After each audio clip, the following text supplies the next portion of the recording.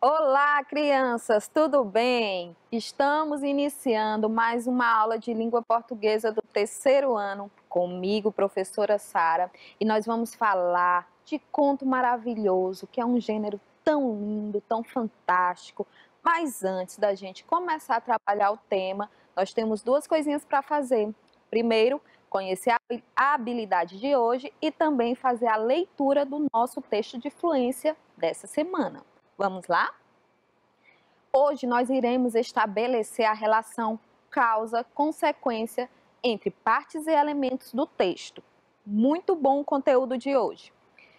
Nós vamos iniciar fazendo a nossa leitura. Você já sabe qual é o texto desta semana? Muito bem, no nosso projeto de fluência de hoje nós vamos ler o texto A Princesa e a Ervilha. Já conhece o texto? Vem acompanhar de novo comigo uma versão um pouquinho mais resumida e adaptada para a sua leitura. E hoje é dia de leitura em voz alta. Então você vai fazer essa leitura do texto de fluência em casa, em voz alta, tá bom? Vamos começar? Era uma vez um príncipe que queria se casar com uma princesa. Tinha de ser uma princesa verdadeira. Por isso, foi viajar pelo mundo para encontrar uma. Viu muitas princesas, mas nunca tinha a certeza de serem genuínas. Havia sempre qualquer coisa, isto ou aquilo, que não parecia estar como devia ser. Por fim, regressou a casa, muito abatido porque queria uma princesa verdadeira. Uma noite, houve uma terrível tempestade. Os trovões ribobavam, os raios rasgavam o céu e a chuva caía em terrontes. Era apavorante. No meio disso tudo, alguém bateu à porta e o velho rei foi abrir. Deparou-se com uma princesa.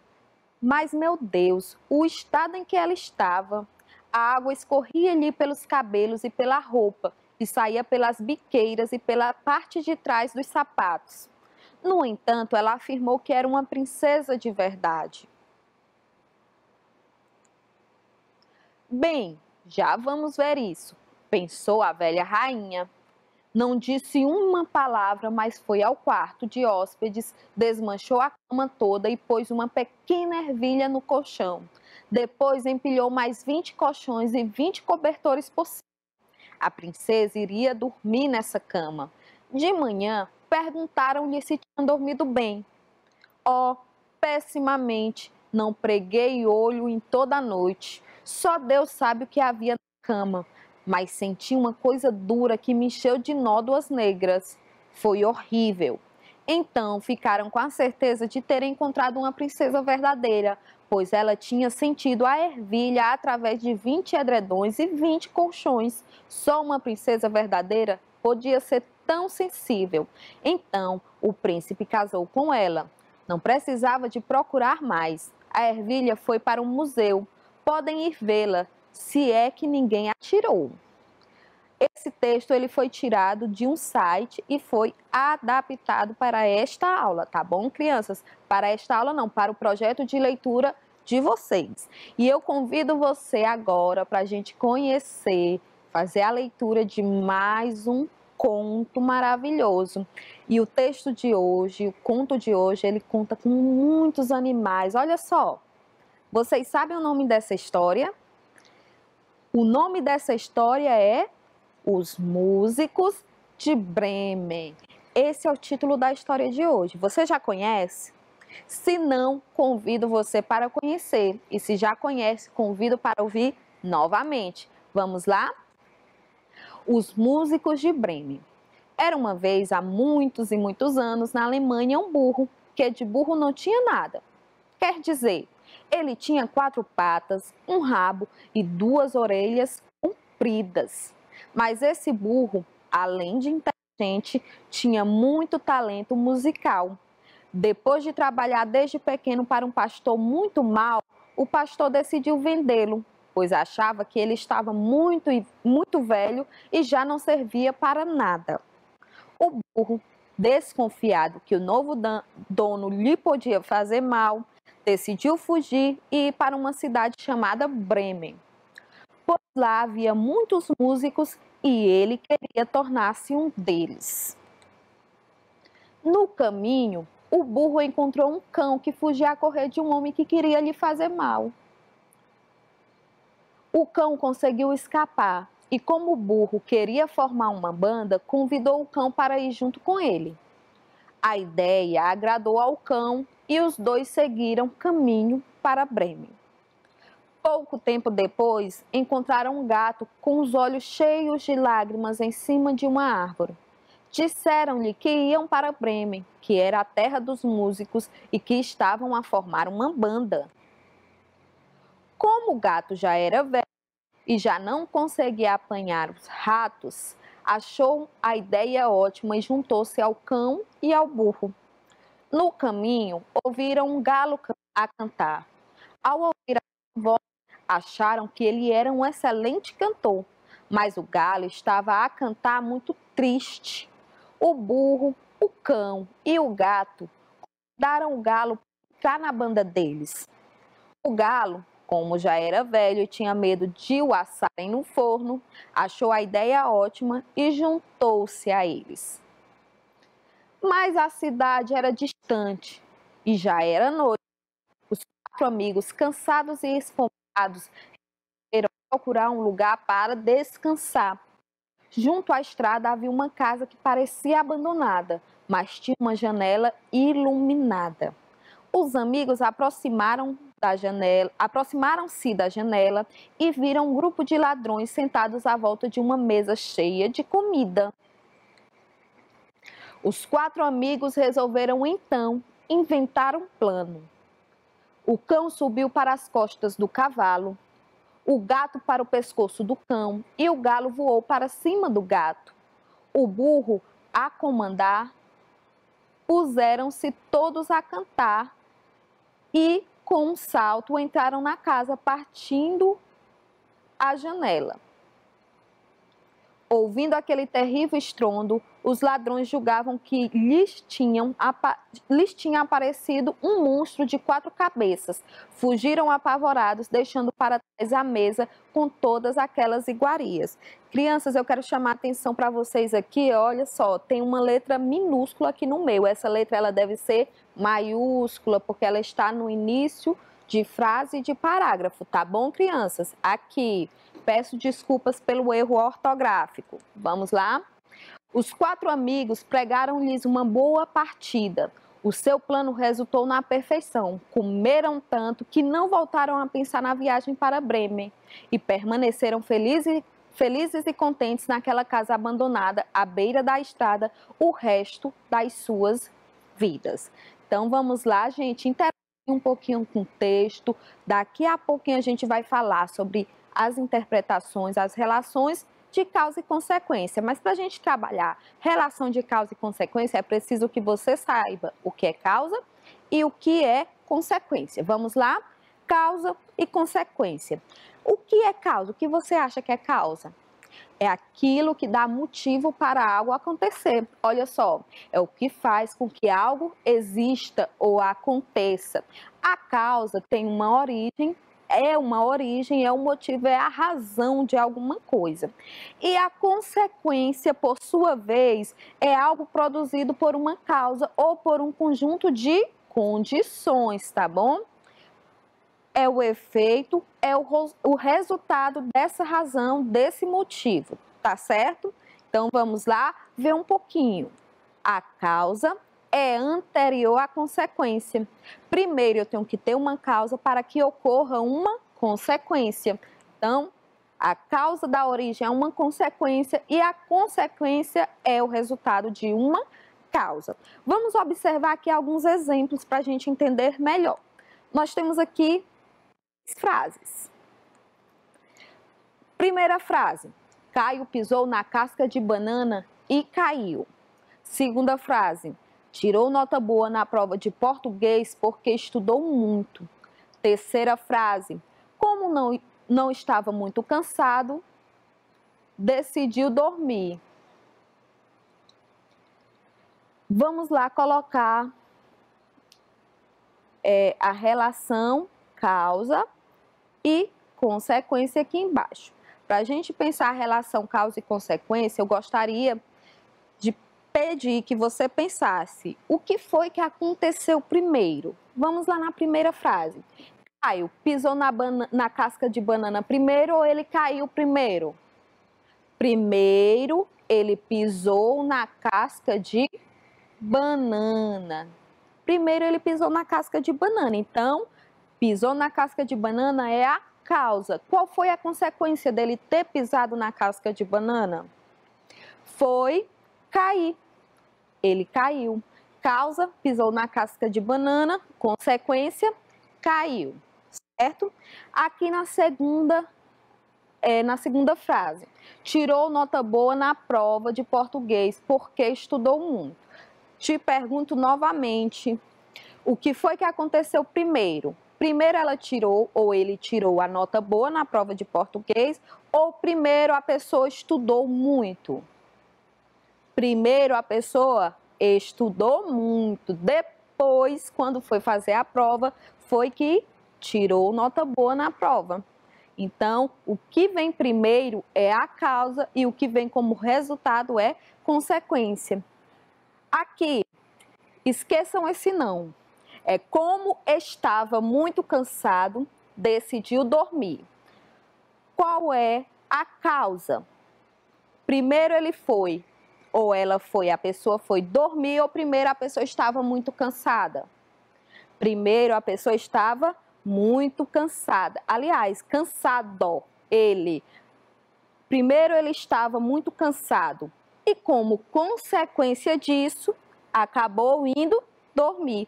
Então, causa, estava muito cansado, consequência, decidiu dormir, certo? Então, essa é a relação. Quando eu tenho uma causa, eu vou posteriormente ter a consequência.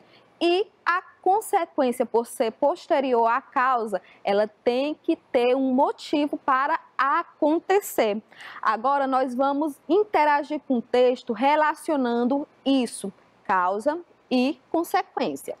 Releia as frases abaixo. Elas foram retiradas do conto lido, Os Músicos de Bremen. Vamos estabelecer agora a relação causa e consequência segundo a legenda. De vermelho nós vamos pintar a causa e de verde nós vamos pintar as consequências.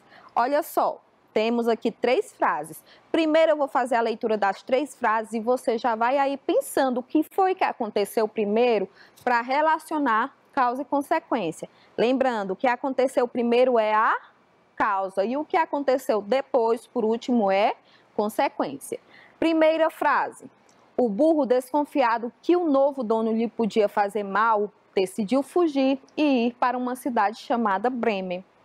Como o gato já era velho e já não conseguia apanhar ratos, achou a ideia ótima e juntou-se ao cão e ao burro. Comeram tanto que não voltaram a pensar na viagem para Bremen. Olha só, primeira frase. O burro, desconfiado que o novo dono lhe podia fazer mal, decidiu fugir e ir para uma cidade chamada Bremen. O que foi que aconteceu primeiro? Ele primeiro estava desconfiado que o novo dono iria lhe fazer mal ou primeiro ele decidiu fugir?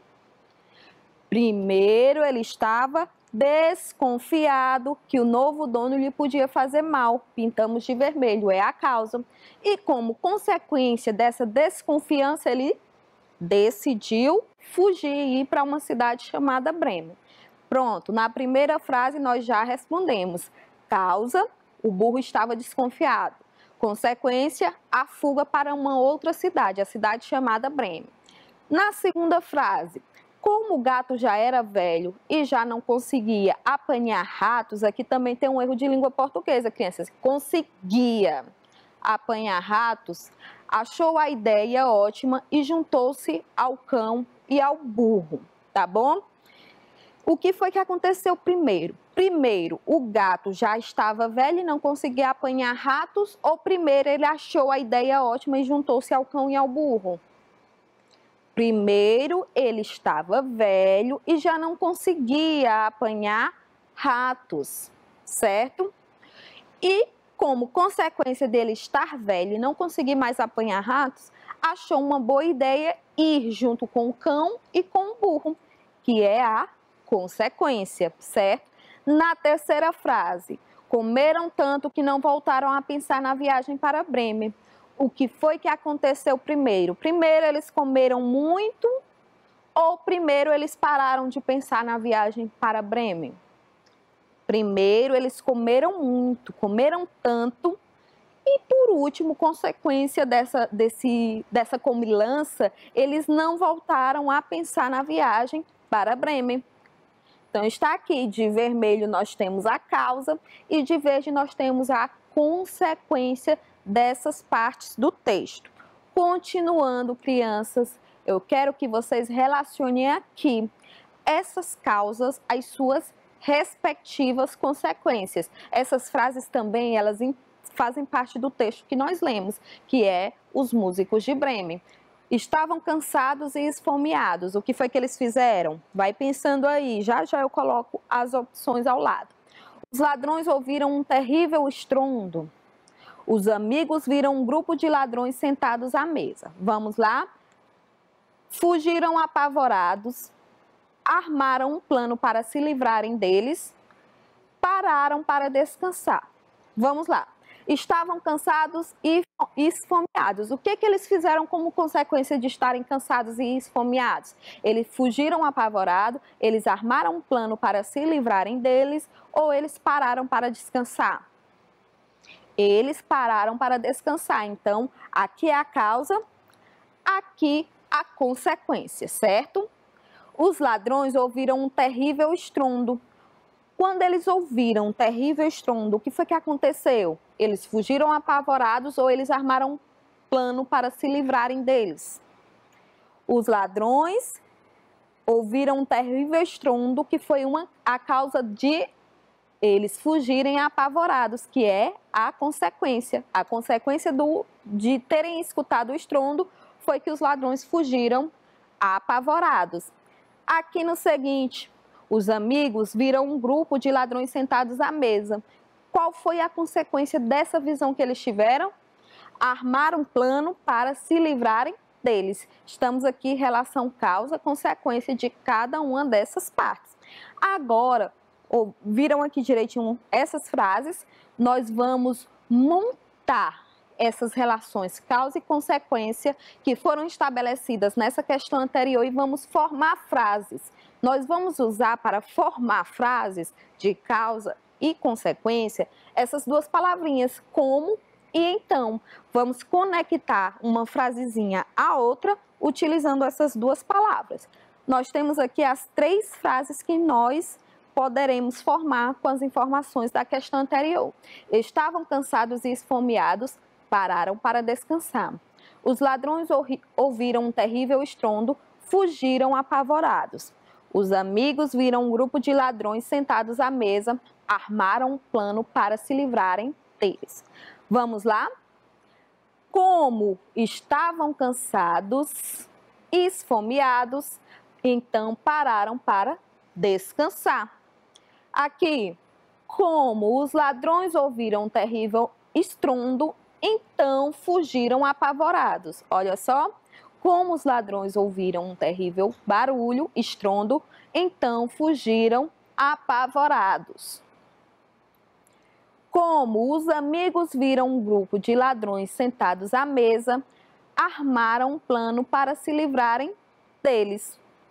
Como os amigos viram um grupo de ladrões sentados à mesa, então armaram um plano para se livrarem deles. Observem que ao finalzinho de cada frase, ponto final. E no início de cada uma delas, letra inicial maiúscula. Vamos continuar aqui um pouquinho, crianças. Eu quero relembrar um pouquinho do que a gente trabalhou com vocês. Nós trabalhamos uma relação de causa e consequência. Lembrando, a causa antecede a consequência e a consequência é um resultado da causa, certo? Como vocês viram a aula de hoje, os assuntos de hoje vão lhe ajudar a responder às atividades de casa. Olha só, qual é a causa? Assistir a aula. Consequência, essa aula vai ajudar você a responder às atividades que você vai fazer hoje na sua casa. Vamos relembrar qual é o título do texto que nós lemos? Os Músicos de Bremen. Esse texto ele faz parte do gênero que nós estamos estudando, que é Conto Maravilhoso, tá certo, crianças? E como uma narrativa de Conto Maravilhoso, ele estabelece essas relações com o fantástico, onde os animais conversam entre si. É uma narrativa, e uma narrativa ela tem um enredo, início, meio e fim. Nós temos o conflito, nós temos o clímax e nós temos o desfecho. Qual é o desfecho dessa história? Os animais, eles acabaram não indo para Bremen, acharam uma casa lá no meio da floresta e ficaram lá felizes para sempre. Essa foi a aula de hoje. Eu espero que você tenha prestado bastante atenção, que tenha aprendido muito com essa nossa aula, tenha gostado e eu aguardo você na nossa próxima aula de língua portuguesa, comigo, professora Sara, e também com os outros professores. Não perca a aula na TV.